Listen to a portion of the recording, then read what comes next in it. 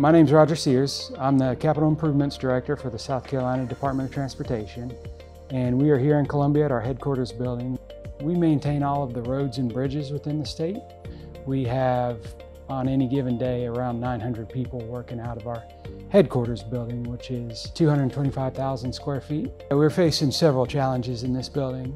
We had outdated infrastructure for our MEP. Our systems were over 40 years old. We were buying steam and chill water from a sister agency about a half mile away. Our building over the past 40 years has had a lot of renovations.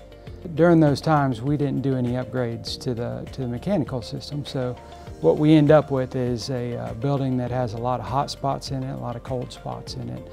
Very inefficient system. In this building, we were paying about $400,000 a year in energy costs.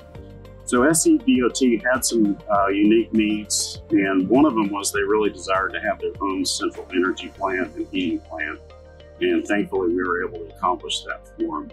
Aside from that, it was addressing comfort issues and also trying to improve energy efficiency in the headquarters building. Since the completion of the project, we've seen a decrease in our energy consumption of about 40%.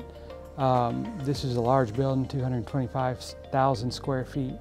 So you can imagine how much of a savings it is by upgrading our mechanical systems. My name is Brett Pate. I'm project manager here at SCDOT. We had a lot of complaints about sick building syndrome. This building was built in 1976, probably occupied in 1978. And back in the day, our employees could smoke.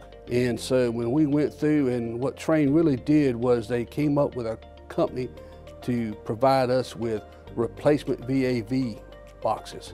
So many employees have told me I can actually feel the air moving now out of my supplies. I can hear it moving.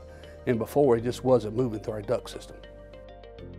Before the Trane project was completed, I didn't really have any way of knowing what my issues were. I would get a text, automated phone call. A lot of times I had to drive 20, 30 minutes just to see what the problem is. Now, through Trane, I'm able to see what my problem is, pinpoint what it is, no matter my location. I'm able to contact a tech if needed before I even get to the job. That's saved time and money. The relationship with Trane's team worked out great. They were always available by phone. They were here every week. They were very knowledgeable. We had one shot at doing this, right? We only got the funding one time. We knew we had to have a good partner that had the experience and expertise, and so that's what we were looking for an expert to come in and guide us on how to execute this project.